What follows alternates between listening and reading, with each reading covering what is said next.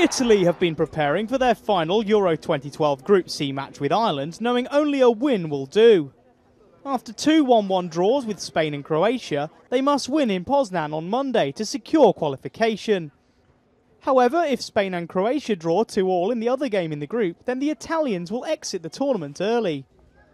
But Italy's Claudio Marchisio says they will only be focused on their own game at the municipal stadium. We have to play like we did in the first half against Croatia. We have to keep the same tempo for 90 minutes.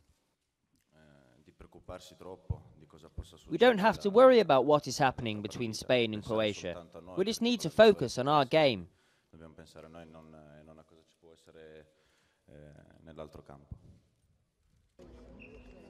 Despite some fatigue in the side, the Juventus midfielder says the team still have the desire to secure a victory over the already eliminated Irish. He also spoke of how the international tournament is a tough test for players from Serie A.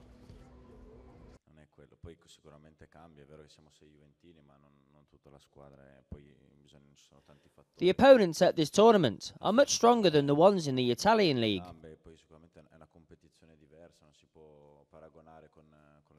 Of course, it's the end of the season now. We cannot really compare the two competitions.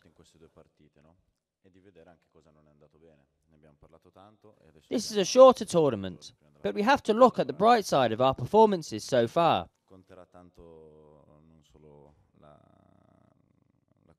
So that for the next match, we are really focused, committed.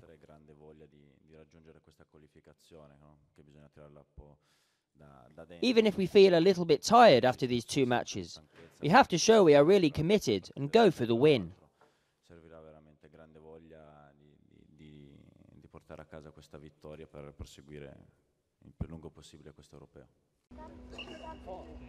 Cesare Prandelli may have to change his front line after Mario Balotelli limped out of training on Saturday with a knee problem. Qualification may be out of Italy's hands, but they go into the Ireland game as strong favourites. And their tournament experience may hold them in good stead if they can progress to the last 8.